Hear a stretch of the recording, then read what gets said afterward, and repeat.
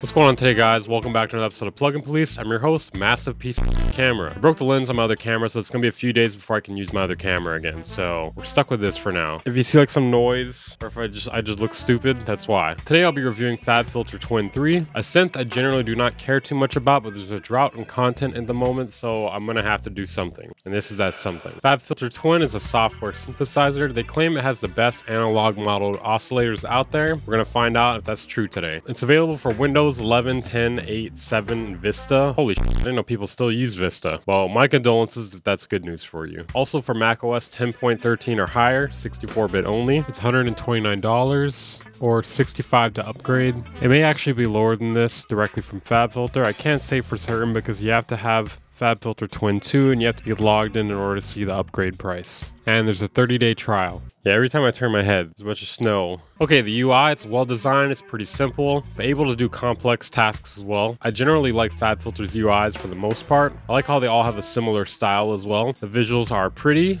Ooh, would you look at that? Wow, are we winning, son? The interface is a large improvement over FabFilter Twin 2. FabFilter Twin 2 was actually disgusting to look at. Oh god, put that thing away. It's no wonder that I basically never used it. The oscillators are very high quality sounding due to the analog model drift for subtle pitch and phase variation. That's the trade-off with this one. You don't get wavetables, but you do get a more analog sounding oscillator. And I think that's really the strong point of this synthesizer. And I guess you could also say it's one of the biggest faults as well too, since they focus so much on having the analog model oscillators. There aren't any wavetables. And I feel like the intro video they have for this on their website undersells the synthesizer to a high degree.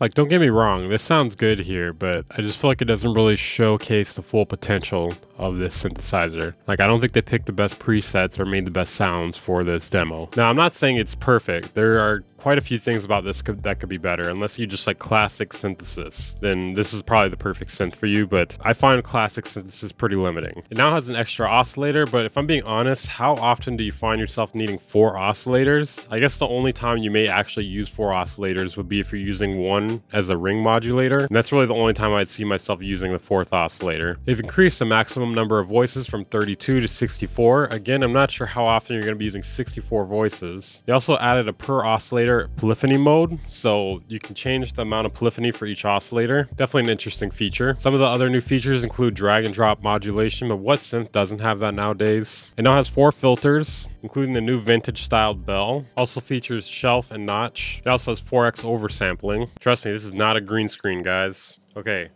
green screen disappear. The presets are pretty high quality for the most part, although there aren't a whole lot of them. They've also included the version 2 presets as well, and they are separated into a different area, which I find to be pretty useful if you're not too familiar with FabFilter Twin 2 and you don't want to have to figure out which ones are new.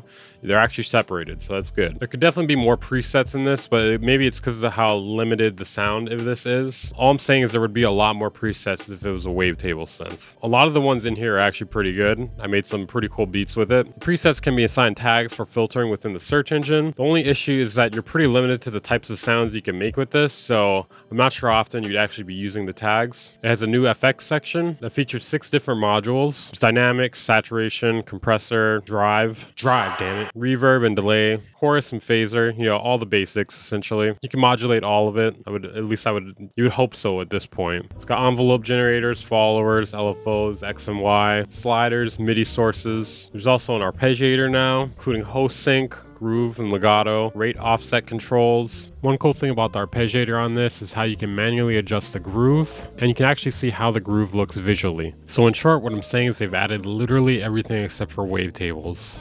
Why? So I made music with this in a few different genres just off the top of my head without really thinking about it too much, and for some reason my dumbass started making a lo-fi beat. It turns out it's not a good thing to try to make with the synth. It's not impossible, but you're kind of forced to not use piano or guitars essentially, and that's kind of the foundation of a lot of lo-fi music, at least like lo-fi hip-hop beats 24/7. If you're planning on making lo-fi with this, make a different plan. Now, before you say anything about me using a drum loop, this is my drum loop, okay, that I made, and you can access this on my Patreon, so join my Patreon.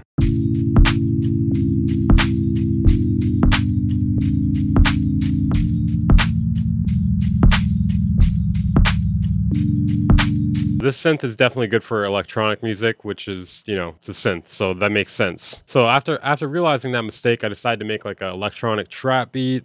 That came out all right. I used Twin 3 for every melodic element, as well as the 808 here.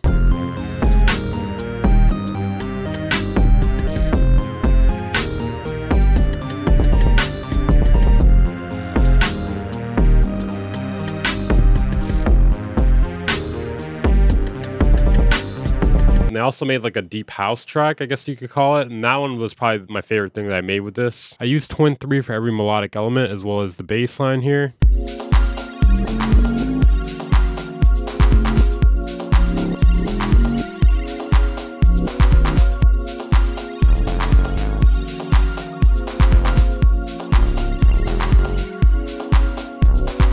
I know these demos may not sound too bad, but I picked the best sounding presets I could find. So keep that in mind when you're hearing these. Overall, I think this isn't a bad synth if you're looking for a synthesizer that sounds really good, but you're not too worried about wavetables and whatnot. Now, if this thing had wavetables, this would be top tier. I don't know why they don't just like worry about wavetables at this point. Here are some alternatives I would recommend. Vital, which is free. It has way more timbre options. It doesn't sound as smooth and analog as this synth does though, but I doubt it's that noticeable in the context of a full song. They also have a paid version for more wavetables and presets. Serum, which is $189, but it also has way more timbre options than this. Oberhausen, which is $249, which is a bit much for what it is, but it also sounds really nice. It also has that analog sort of sound, although it sounds a bit different to me than this one. Weirdly, they were giving this one out for free not that long ago, which is crazy. I can't believe they're charging $249 for it now, because I would never pay that. And there's Faceplant, which is $199. This synth literally has every option. It is the most powerful synth you can get a hold of, in my opinion. Then there's Surge XT. It's free. I honestly don't have much experience with this one yet, but a lot of people have suggested it to me. All right, here's some more things I'm not a fan of with the synth. There's no frequency modulation, although you could technically use an LFO to do it. There's no wavetables, which doesn't give you as many timbre options. This definitely would never be my go-to for designing complex bass sounds. I would definitely go to Vital or something else for that. There's no granular, there's no MPE. And another thing that bugs me is that when you double click a parameter, it doesn't reset it. I'm not sure why they opted out of doing that. This is far from my first choice of a synth, but it's far from being bad either. I'd probably give it a strong 6. I definitely feel like FabFilter can do better than this, especially when you have a look at their other products. It's like they wanted to make the synth better, but they didn't want to do anything too difficult. If they actually added the things I requested, this synth could be thrown around in the GOAT conversation with Serum, Vital, Faceplant, etc. It's like they willingly held themselves back here, and I want them to do better than this. Have you guys tried FabFilter Twin 3? What did you guys think of it? Let me know down in the comments. Make sure to subscribe if you haven't. I'm going to shave my eyebrows if I get to 50,000 before the end of the year. So here's an artistic representation of what that would look like. Make sure to check me out on social medias. I'll see you guys in the next video.